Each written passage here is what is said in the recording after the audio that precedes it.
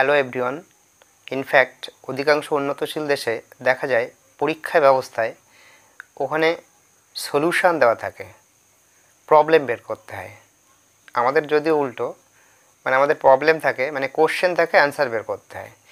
এবারে আজকে আমরা একটা রাইটিং স্কিল নিয়ে আলোচনা করব। তো এই রাইটিং স্কিলে যাওয়ার আগে আমি আগে কোশ্চেনটাও পড়বো না, কোশ্চেনের পরে কিছু পার্ট রয়েছে এখানে, আমি সেটা আগে একটু দেখব। এবার দেখা যাক কী কী আছে, আমরা একটু পড়ি। Drawing of a plan of the building by the architect. এর মানে কি, কোনো একটা বিল্ডিংয়ের প্ল্যান, নকশা আঁকাতে হবে কোনো স্থপতির দ্বারা। Getting the plan sanctioned by the corporation or municipal authorities. এরপরে সেই প্ল্যানটাকে মঞ্জুর করাতে হবে, পাস করাতে হবে কর্পোরেশন বা পৌর কর্তৃপক্ষের দ্বারা। এনগেজিং ম্যাশনস অ্যান্ড ম্যাশনস মানে হলো রাজমিস্ত্রি এবং লেবারার, শ্রমিক নিয়োগ করতে হবে।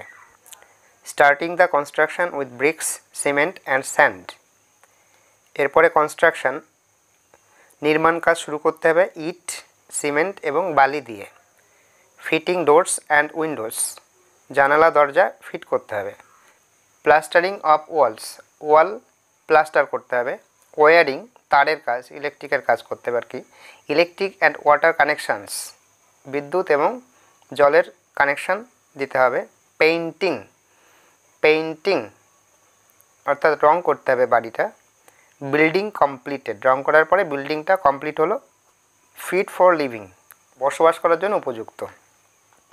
তাহলে আমরা দেখতে পাচ্ছি এখানে কিছু পয়েন্টস বা হিন্টস দেওয়া আছে, এবং এই পয়েন্টসগুলো দিয়ে এক একটা পয়েন্টস দিয়ে মিনিমাম একটা করে বাক্য আমাকে লিখতে হবে। আমরা একটু কাউন্ট করে দেখি তো মোট কটা পয়েন্ট আছে। দেখো পয়েন্ট আছে টোটাল 1 2 3 4 5 6 7 8 9 10 11, টোটাল দেখো 11টা পয়েন্ট আছে। তার মানে আমাকে 11টা পয়েন্ট দিয়ে 11টা বাক্য লিখতেই হবে। এবারে আমরা আসি কোশ্চেন কী আছে দেখি। উপরে দেখো, এবারে কোশ্চেন দেখো লেখা আছে, use the following flow chart two write a paragraph within 100 words on how a building is constructed.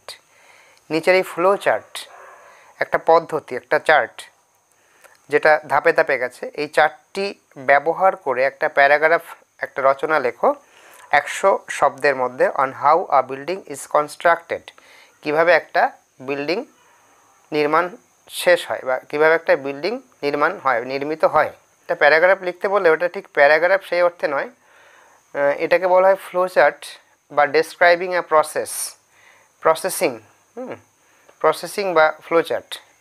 Describing a process means, আবার বলছি, describing a process means description of a continued set of actions to reach some result. তার মানে কোনো ফলাফলের জন্য ধারাবাহিক কোনো কাজের বর্ণনা। তো এই প্রসেস রাইটিং বা ফ্লোচার্ট রাইটিং দুটোভাবে লেখা যায়।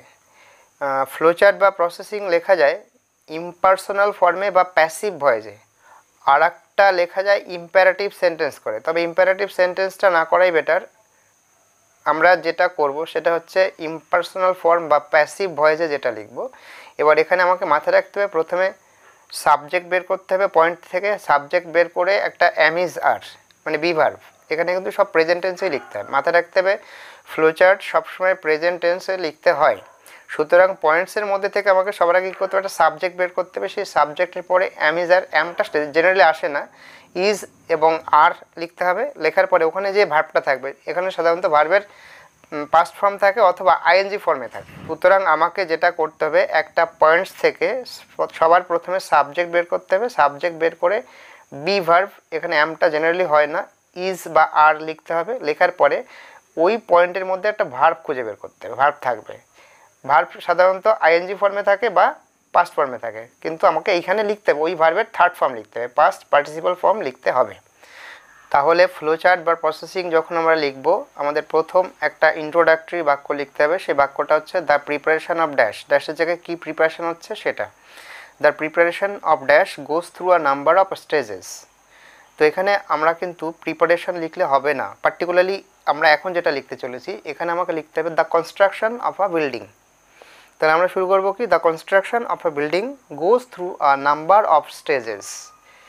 তাহলে ভূমিকা লাইন বা ইন্ট্রোডাক্টরি লাইন লেখার পরে আমি যখন প্রত্যেকটা বাক্য শুরু করব, প্রত্যেকটা পয়েন্ট ধরে এক একটা করে বাক্য লিখব, সেই বাক্যের আগে, সেন্টেন্সের আগে আমাকে একটা করে লিঙ্কার বসাতে হবে। তো এই লিঙ্কারগুলো হলো অ্যাট ফার্স্ট বা first, then, now, next, after that, Das, thereafter, this time, finally, at last, etc. তবে মাথায় রাখতে হবে ফাইনালি আর অ্যাট লাস্ট এই দুটো লিঙ্কার শেষের দুটো বাক্যের আগে লেখার চেষ্টা করতে হবে। আমি যখন শুরু করব অ্যাট ফার্স্ট বা ফার্স্ট দিয়ে, তেমনি শেষের দিকে গিয়ে শেষ করব যখন, একদম লাস্ট বাক্যের আগে লিখব অ্যাট লাস্ট, তার আগের বাক্যের আগে লিখব ফাইনালি। এই লিঙ্কার দুটো, এই তিনটে লিঙ্কার আমাকে ফিক্স রাখতে হবে, যে অ্যাট ফার্স্ট একটা ফিক্স থাকছে আর শেষের দিকে দুটো ফাইনালি আর অ্যাট লাস্ট, এই তিনটে লিঙ্কার ঠিক রেখে বাকি লিঙ্কারগুলোকে আমরা যেখানে সেখানে ইউজ করতে পারি। সুতরাং আমাদের এই লিঙ্কার প্রত্যেকটা সেন্টেন্সের শুরুতে যেন একটা করে লিঙ্কার থাকে, লিঙ্কারটা খুব ভাইটাল। তাহলে আমরা এক একটা পয়েন্টকে কী করে একটা সম্পূর্ণ বাক্যে পরিণত করব তার একটা আলোচনা এখানে করা যাক। প্রথম পয়েন্ট যেটা আছে সেটা হলো drawing of a plan of the building by the architect. তাহলে এই সেন্টেন্সের মধ্যে সাবজেক্ট হচ্ছে এ প্ল্যান অফ দ্য বিল্ডিং, এটা সাবজেক্ট। ভার্ব এখানে ইজ আনতে হবে, ইজ আনতে হবে। এ plan of the building is drawn by the architect. তাহলে বাক্যটা আমাকে লিখতে গেলে কী লিখবো, অ্যাট ফার্স্ট দিয়ে শুরু করব। At first a plan of the building is drawn by the architect. এরপরে সেকেন্ড পয়েন্ট দেখো আছে, getting the plan sanctioned by the corporation or municipal authorities. আমরা এখানে বাক্যটিকে লিখতে পারি, আমরা লিঙ্কার লিখব, এখানে দেন লিখব, দেন the plan is two B sanctioned by the corporation or municipal authorities. এরপরে পয়েন্ট আছে এনগেজিং ম্যাশনস অ্যান্ড লেবারার্স। তাহলে আমরা এখানে শুরু করতে পারি কি, নাও ম্যাশনস and labourers R engaged. Mason এবং লেবারার্স নিযুক্ত করা হলো। এরপরে পয়েন্ট আছে starting the construction with bricks, cement, sand. Construction নির্মাণ কাজ শুরু করতে হবে কী কী দিয়ে, ব্রিক্স, ইট, সিমেন্ট, বালি দিয়ে। তাহলে আমরা এই সেন্টেন্সটা লিখতে পারি। এবারে আমরা লিঙ্কার একটু এভাবে দিই, দাস মানে এভাবে, Das the construction is started with bricks, cement and sand. এর পরের পয়েন্ট আছে ফিটিং ডোরস অ্যান্ড উইন্ডোজ, মানে দরজা জানালা ফিট করা হলো। লিঙ্কার আনবো after that doors and Windows R fitted. আমরা এখানে একটু অ্যাড করতে পারি অ্যাকর্ডিং টু সাইজ অনুযায়ী। এর পরে পয়েন্ট দেখো কি আছে, প্লাস্টারিং অফ ওয়ালস, মানে ওয়াল প্লাস্টার করতে হবে। তাহলে আমরা এখানে লিখতে পারি, আফটার দ্যাট ইউজ করেছি, তাহলে আমরা লিখতে পারি দেয়ার after the walls R thoroughly প্লাস্টার্ড। একটা থরলি মানে পুরোপুরিভাবে, সম্পূর্ণভাবে, থরলিটাকে আমি অ্যাড করে দিলাম। তাহলে দেয়ার after the walls R thoroughly প্লাস্টার্ড। এর পরের পয়েন্ট আছে কি, ওয়্যারিং মানে তারের কাজ। আমরা এরপরে কি লিখতে পারি, ওয়্যারিং শুধু একটা ওয়ার্ড আছে, এরপরে আরও দুটো ছোটো পয়েন্ট আছে, ইলেকট্রিক অ্যান্ড ওয়াটার কানেকশানস, বিদ্যুৎ এবং জলের সংযোগ করা হলো আর কি। তাহলে আমরা এই দুটো পয়েন্টকে আমরা একসঙ্গে লিখতে পারি এরকম, আফটার ওয়্যারিং মানে ওয়্যারিং করার পরে কমা দিলাম, electric and water connections R done. Electric and water connections R done, electric এবং ওয়াটার কানেকশান করা হলো। আচ্ছা, এবারে কি আছে, পেইন্টিং মানে রং করা। শুধু পেইন্টিং দিয়ে একটা আমাকে বাক্য লিখতেই হবে।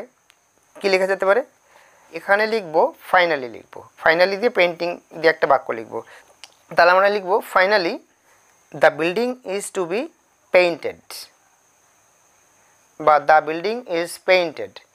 Finally the building is two B painted হতে পারে, বা দ্য বিল্ডিং ইজ পেইন্টেড।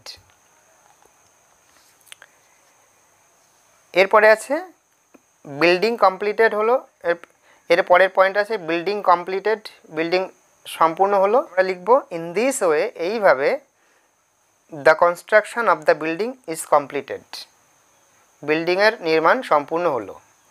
আর লাস্টের একটাই পয়েন্ট আছে ফিট ফর লিভিং, বসবাসের জন্য উপযুক্ত।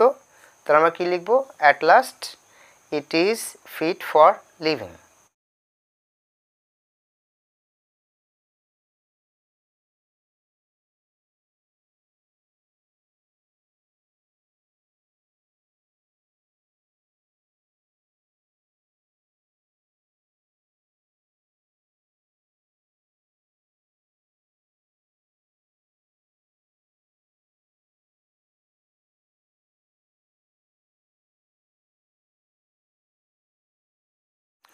ঠিক আছে, থ্যাংক ইউ সো মাচ। যদি ভালো লাগে চ্যানেলটি একটু সাবস্ক্রাইব করে রেখো। Thank you.